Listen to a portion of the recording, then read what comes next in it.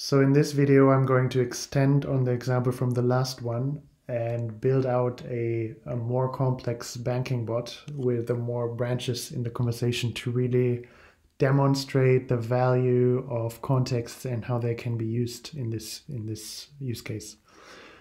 So the conversation has several levels in this bot. So the first level, we will be able to tell the bot if I want information on my accounts, or if I want to close my account. Then in this branch, the next level will be to tell the bot if it's about the checking account or if I want information about my savings account. And then only in the last step, I will tell the bot if I want to know the balance or my account number. In the second branch of the conversation, it only has two levels. So I will tell the bot I want to close my account and then either the checking account or the savings account. And in order to realize this step-by-step nature of the conversation, we will add a context with every level. So in order to better understand this, I indicated that here on this slide. So for this right branch here, as soon as I tell the bot that I want to close the account, I will add the close account context.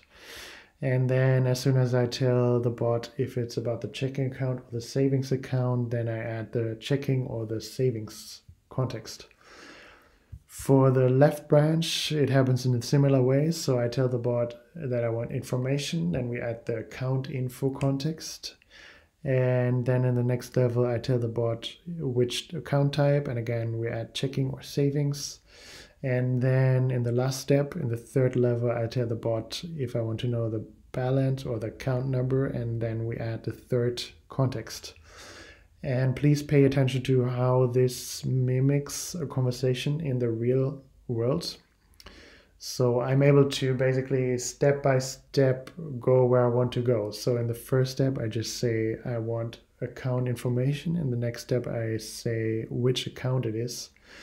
And then in the third step, I'm able to just tell the bot account number, and then because the context of the previous conversation of what has been said before is still here, the context will be account info and checking account. The bot knows to trigger the intent that handles the checking account number. And yeah, this is really how a conversation would flow in real life. So if I just tell the banking clerk account number, they have to ask me questions, which type of account, etc., etc. So we're really mimicking that here. However, having said that, of course, this step-by-step nature is not the only way that a conversation can flow. So let's say, especially if I've used the banking bot before, I might just jump ahead and tell the bot, I want to know the balance of my savings account. So we also need to be able to handle that. And yeah, I implemented also that in the bot that I'm going to show you. So let's go into the demo. So first thing to notice here is we already have quite a list of intents. So I applied a strict naming convention here that uses separates the number of steps in the conversation with a dot, and then for the naming, for the words we use here, they are exactly the same as the context names. And what that exactly means, I will show you now. So first of all, I added a welcome intent here. So now the bot is asking me, do you want information or do you want to close an account? So let's first go into this right branch and tell the bot close account, and now it's going to ask me, do you want to close your savings or your checking account? But it already added the context close account.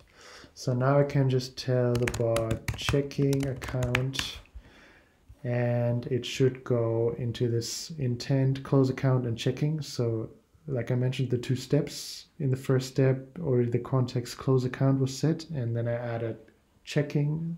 We added the information that it's about the checking account, and then it knows to rightly trigger this intent, and it tells me, okay, your account is closed.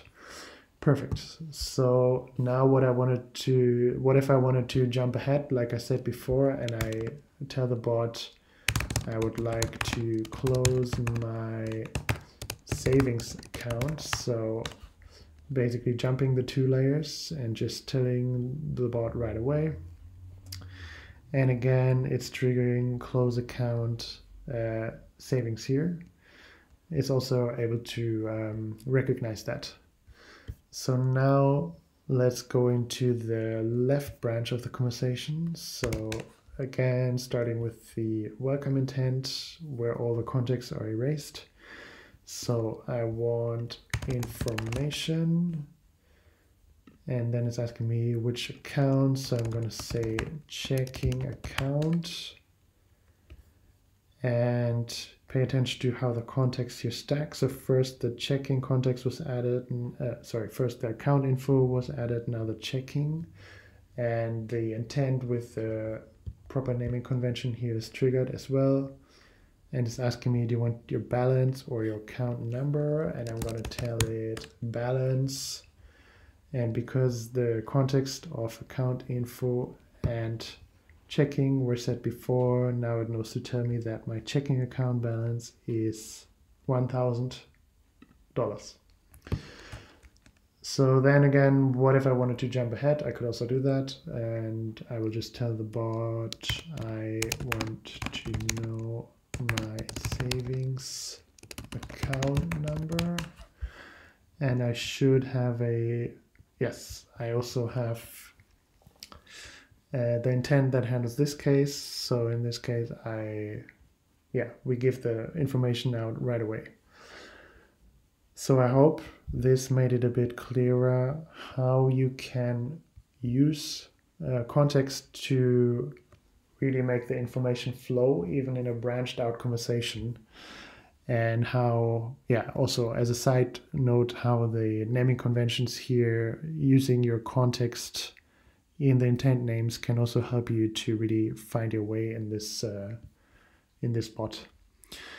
So in the next video, I will scale the complexity back a bit and show you how to deal with a more linear bot and connect a linear conversation with context.